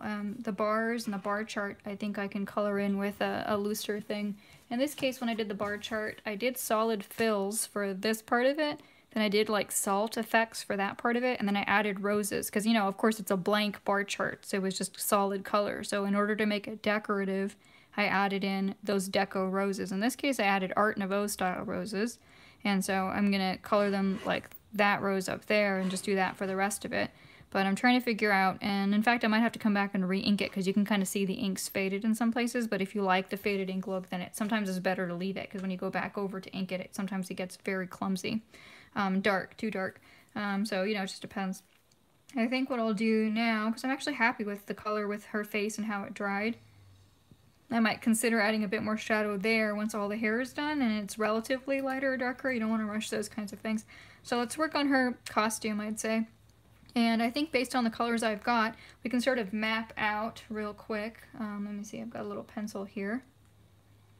So let's do a little thumbnail. This is something you should probably do ahead of time and not now. But let's just say we've got a little thumbnail of like this shape. Okay, and it doesn't have to be very exact. It just has to be like this. And then we've got a head and hair. And we've got the body here. And I'm not trying at all to draw anything, so just the shapes here. I'm going to draw the bars. Okay, so now I'm gonna try to figure out the colors I want for that. And I think what I'd like here is, obviously the hair is gonna be brown, right? So that's gonna be mostly brown, and we're gonna end up, this is a good way to end up figuring out how you're going to do your color balance, and if it's not good you should do it again, obviously. But so this is a brown, and I think the metal is gonna be yellow. Probably should have made this thumbnail just a little bit prettier, just because it's appearing on screen, but my other thumbnails look like this, if you care to see them. They look really tiny. That's my Jelly Made thumbnail for the colors on there, and that's my Penelope thumbnail right there. So it's, you know, they're always really small and ugly. I just need to get the color balance. I'm not much of a giant thumbnail person. Okay, so and then I've got the skin color, which is like this color, and it comes down the neck. And then we've got the roses, which I thought were going to be a mix of like this yellowish red-orange. And so I think the radial bars, I think I might make these red, because I think that'll pop out as a nice dark red. And then after that, I will make the background more yellow, because I think this is the only place where I'll get that dark pop of red. But I might try to do it in some kind of, that's what I was trying to figure out, is what color I wanted those. So let's do those in red right here. Again, I don't know if that'll fit the mood of that. And then the metal in her hair has a little bit of red right there. And again, I don't want it to look like a head wound, but you know, it's, well, it's just, I mean, it just looks... You keep saying that, it doesn't look anything like a head wound. Okay, good. Well, I just feel like there's a lot, it's like a weird amount of red here, and it's a data viz about wars and wounds, that's all. So that's why it makes me think that. I think I'll make her outfit green. Does that sound good? Because there's no other really color. That's the other nice thing about having just 3 colors. You're like, so what color should I use? Well, so you've got the option between, you know, this color, and that color, and that's it. Now you can have shadows in between, but really there's not much else that can change. I'll make that rose, that pinkish, reddish color again. You can have some really nice, subtle colors in there. So it's not going to be like just the garish red. I'm just trying to figure out the basics here. And I think I'll make an orangish color here for, let's see, for the collar. A little bit of shadow on the collar like that. And that will be the color of that. And the scarf, I think, can be red again, okay?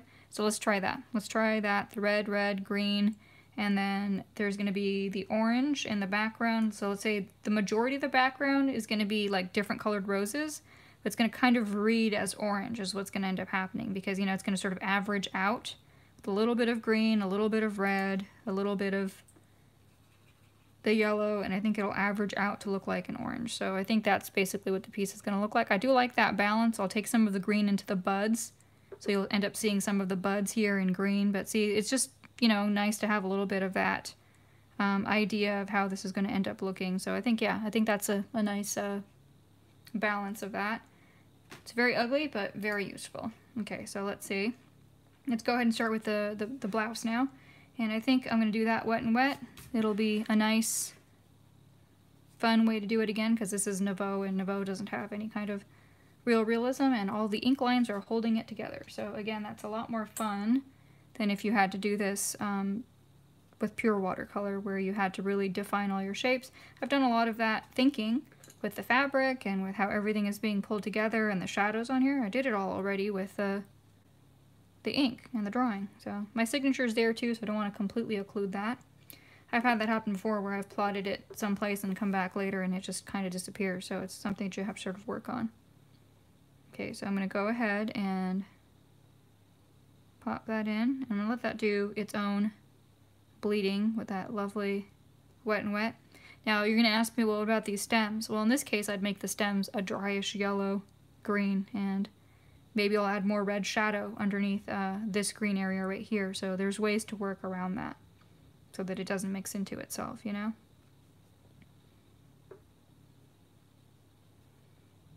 And I'm just letting it be loose, just like that.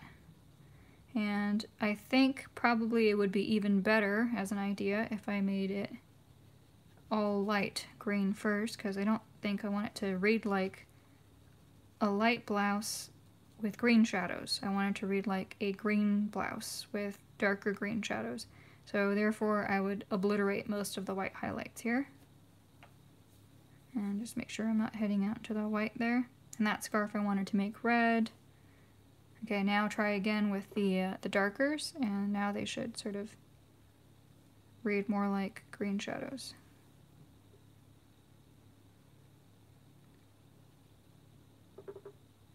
You reading any of the comments?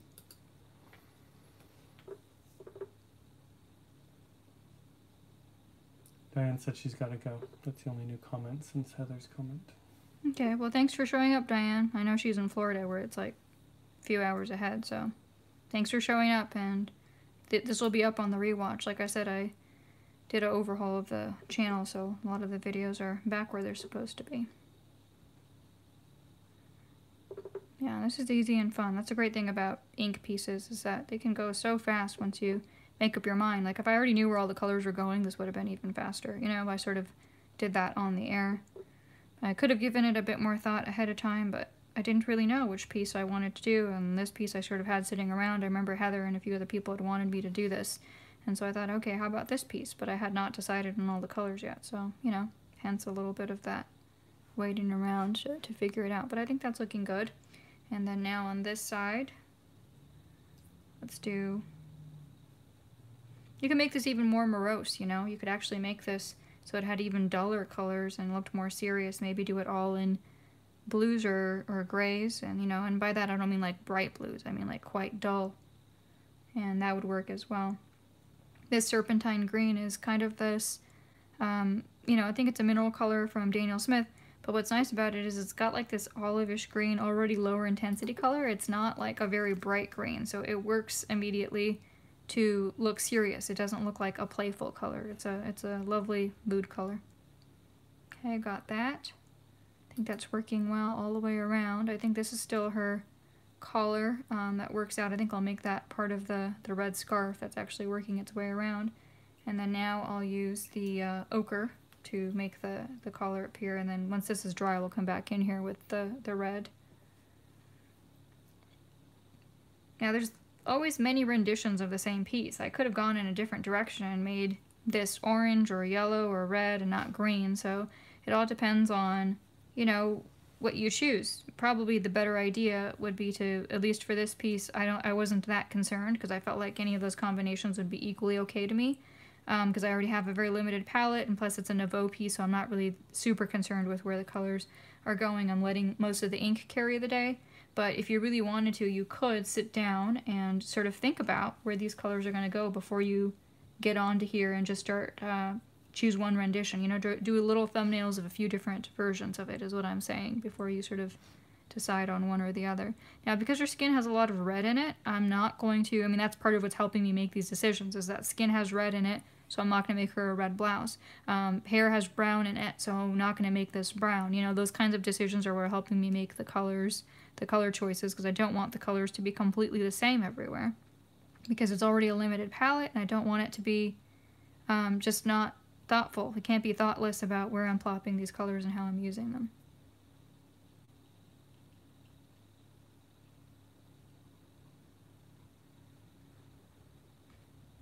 I think what I look forward to doing with the Zorn palette for, you know, and teaching people how to do that is that it can be used for so many skin colors. You know, you can use it for light to dark skin colors. You can use it for very effective portraits of any background and with great variegation of mood just with those colors that are in the Zorn palette. I think that's why it's always been one of the palettes that people use in ateliers to teach people how to do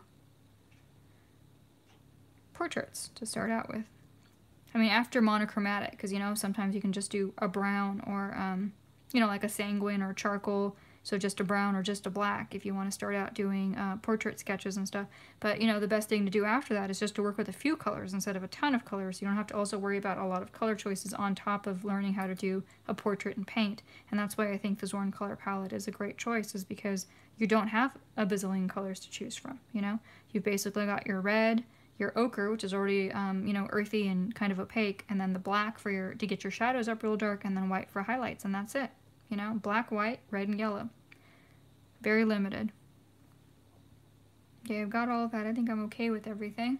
I could even make this scarf down here, not red, but I think I'd prefer to make it red for, there's going to be a little bit of red in that metal, and I think when it comes down here and it sort of bounces off of this bottom part right here as a bookend. I like bookending colors. I've used that term probably not for a long time in a video, but I do use it subconsciously in my head.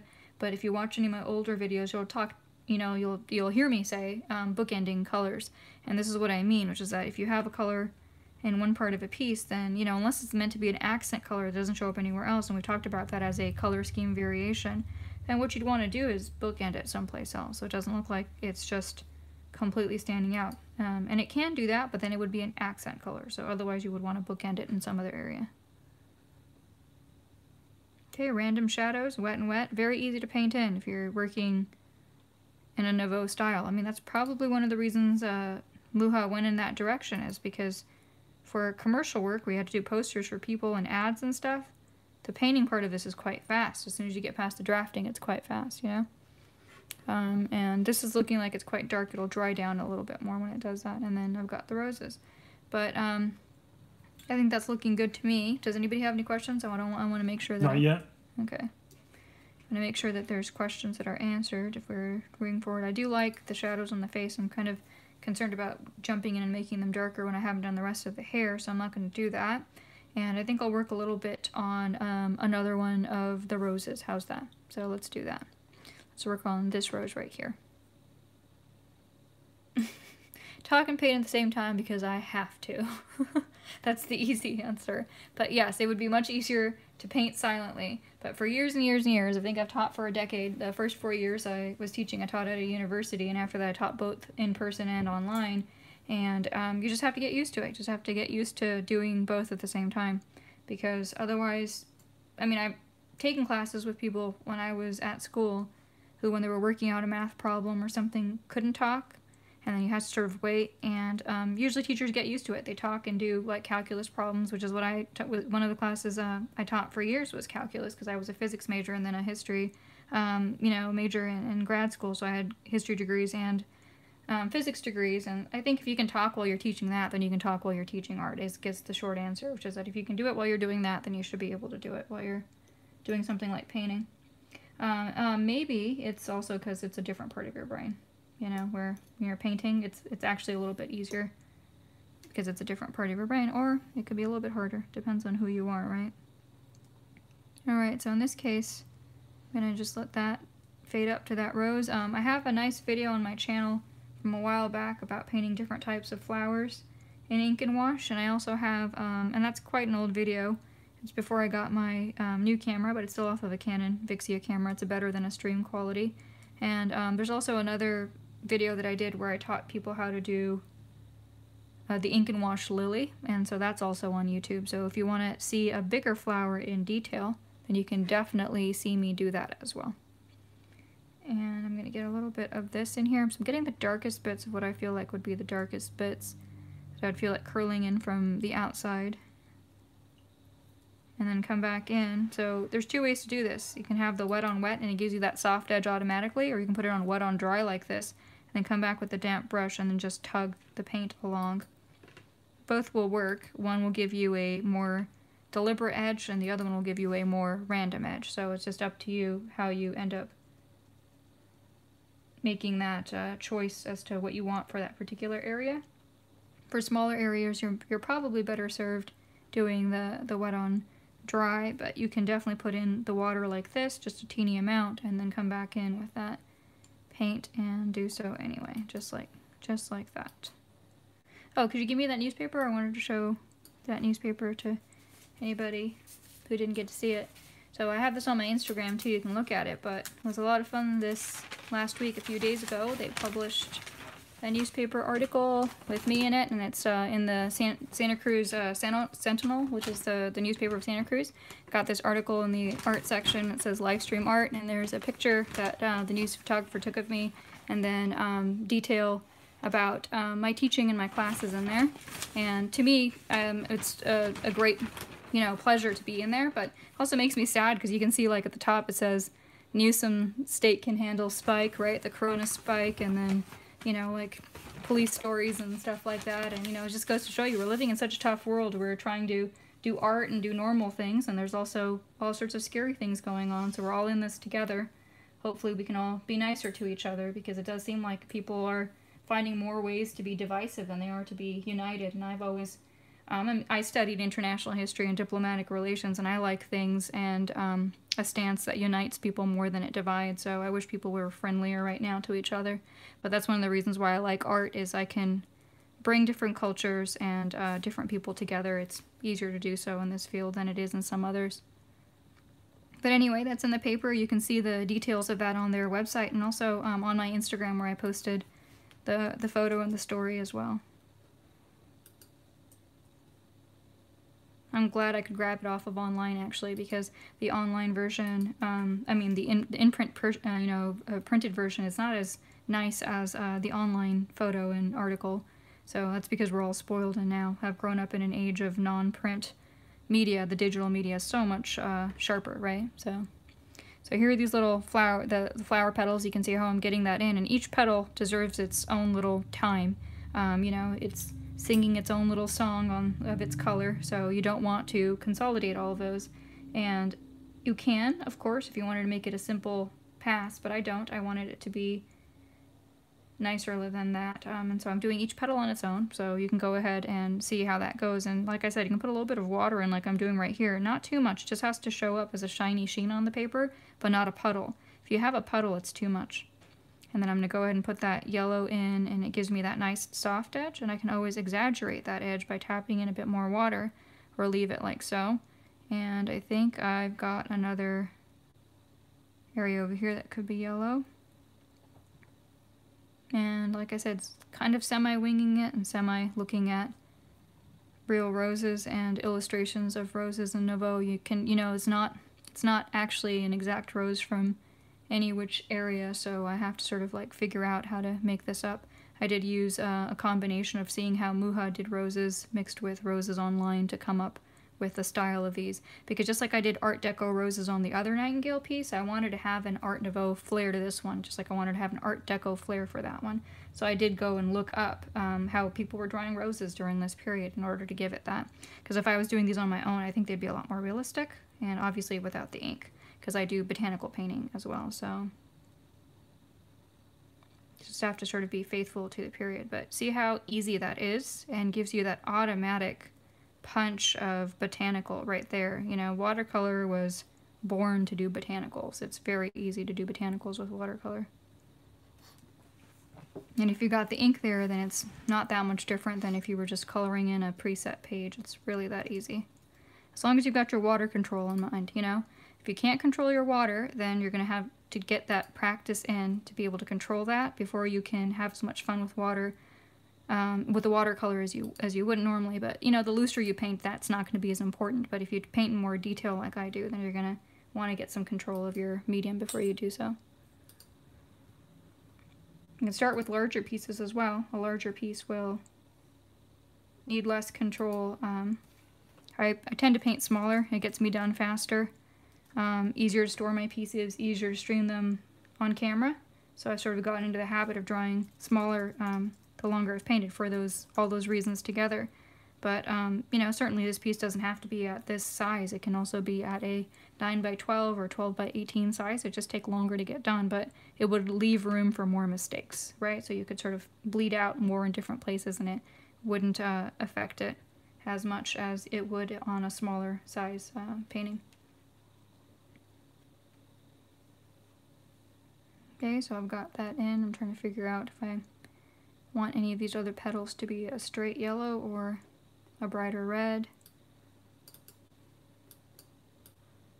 You kind of have to ask yourself what the balance is that you're looking for, right? So over here I feel like the balance is asking me to have a little bit more dark on this area, so I'm going to just go ahead and throw in some dark here. And the nice thing about the red and the ochre is between them you can make a red and a yellow ochreish sort of warm, you know, sort of mustard yellow, and also make that low chroma dusky rose potter's pink orange. And I think that's great colors for roses, you know, very nice subtle colors for roses. In fact, you can see those colors there. I might add a little bit of them into her actual costume. So instead of this being just red or just green, I might add a little bit more shadows just to give it a bit more variegation. You kind of see it happening everywhere else, but on the other hand, it might be too much noise. You know, there's already a lot of noise in the petals and also in the hair and also in the metal. So I might want to leave a little bit more clean, solid color down here just to give your eye some rest, you know? So that's the kind of thing that I'm going to consider that when I'm finishing this up. Again, better considered if you were doing this in your actual thumbnails. It's better to consider it at that stage. But if you haven't considered it then you can, you know, just continue to consider it as you're painting. Where does your eye need rest? Where is there too much noise, whether it's color and texture? Where is there too little of that, you know? So just operate accordingly and move around and see what looks good. And if something doesn't, then go and lift it out or fix it or cover it up. You know, it's not the end of the world. Some of this is just random choice. Some of it is premeditated. That's going to happen for a piece that doesn't have a full reference, you know, where you're making a lot of it up. You know, sometimes you have original pieces, but they're using more of a photo, so that's not going to be as necessary. For this piece, there is a lot of original aspect to it. Like I said, I don't really have any grounded roses that I can look at to say, okay, how do I exactly want this painted? The brush and the hair in this brush is really doing this weird splayed out thing. It's because I left it on my towel for too many days. Don't do that, because as it rolls around on the towel, the hair starts to splay out as it catches in the fiber of the towel. So that's why I like to just put it in the Tupperware drawer that I have in my taboret. Leaving it out on a felt or a any other kind of towel, it makes the hairs, after a while, you might not think it, but after a while it'll start to do that. So I'm going to have to put some gum arabic in this brush and let it dry in a solid, you know, pulled together shape so that it can stop doing that, because otherwise as it dries it keeps splaying out. But that's the way to help your brush if that happens. Just put some gum arabic or honey or glycerin, even corn syrup, just let it dry with that in it, and then that should help. You can also dunk it, it's not good for it, but you can dunk it in some warm or hot water for 30 seconds if it's really banana brushed on you and turned into a bad shape in a drawer or in a travel roll or something, you know? Those are all options to fix your brush. You shouldn't do it too often, but if that happens to you, you can use that to fix it. And I'm trying to get this yellow just at this area right here. I think everywhere else I'm kind of happy with the white showing up. I'm going to leave that there. Over here I left less white showing up there, but it depends on the different roses, and I might go and fill some of that up depending on the balance. So let's do a few of the leaves here. Now again, the leaves don't have to be green, okay? They can be different colors, so I might go make them a different color, a sort of a yellow and orangish color, the way that I've seen Muha do with some of his roses and leaves and stuff like that. So I think I might do that, but some of them I very well might make green, because remember in this ugly little thumbnail that I was showing earlier that I was depending on those green leaves to sort of marry some of this green to the rest of the piece, so I might intermittently throw in some green. So let's do a little bit of both here, shall we? So I've got that in and it's nice and damp. And again, for anybody who's been worried about having the videos going private and public, like I said, I overhauled my channel and all of the videos have been reorganized and consolidated. I deleted 8 playlists, and not the videos, but playlists, so it makes it easier for you to peruse. You can see that in the description box now. And then the other thing that I did was I ended up making a lot of my private videos public again, because like I said, I was waiting for that. You know, there's a bit of confusion that happened for a while with YouTube changing to adult channels, you know, or like channels for adults versus channels for kids, and, you know, the content and everything. Now that most of that is over, I'm no longer that worried about that stuff, because like I said, my channel's been rated as okay and that I'm not hiding anything, so I'll be okay with that. And I think what I want to do is add a little bit of green in as well. Now, there are leaves that sort of turn that color and are that color like uniformly, so I also don't want to mess with doing this too much green in here in case it does that. But luckily the serpentine green from Daniel Smith is so low chroma that you can sort of have a cooler side and a warmer side of the leaf, and it'll read probably okay. So I'm going to go ahead and soften that out by dabbing it.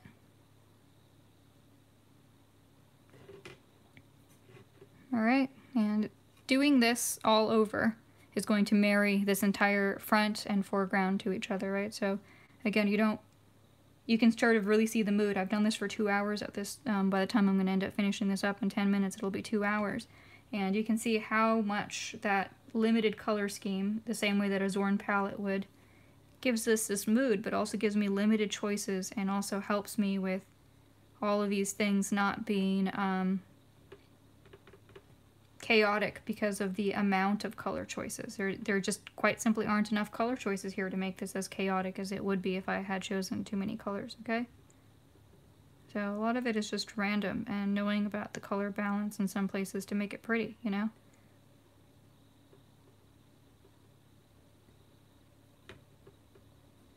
Like a little bit of red down here.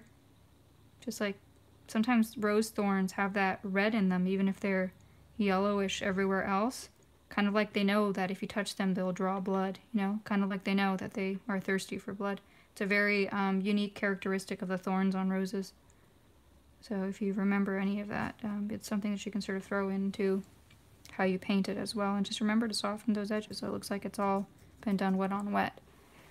So this is how I'm going to finish this piece. I think I'm happy with how much I got done. I mean, I got done all of what I've done so far on stream. This will remain public. So again, no more of those videos getting hidden and going away unless I have to edit something and then I repost it when it's edited, and in this case it should be alright. Alright, so I want to talk about the classes real quick. So before I head away from what I was doing, let's reiterate what we were doing here. I was doing an original painting of Florence Nightingale, using the data diagram that she sort of was famous for, called Nightingale's Rose. That's why I put roses into that. I did one earlier this year in an Art Deco style and used a namesake bird, Nightingale, for it instead, and did Art Deco roses in the diagram instead.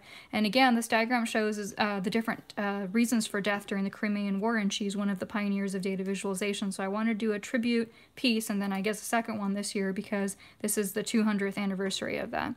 So that's why I was working on this original painting, and also did this one earlier this year. So this one had a different limited palette, and this one has yet another limited palette, but this time it's ochre, Windsor red, and serpentine green from Daniel Smith. So it gives a very interesting color scheme that I thought was very perfect for these autumn roses type of look of and very somber. Not like I said, I didn't want this piece to be gleeful, because remember, she's a serious person who did serious things, but also that the data viz is about war and deaths, and so I didn't want it to be like candy colored, you know? So like I said, the color is dependent on your mood as well, not just the subject.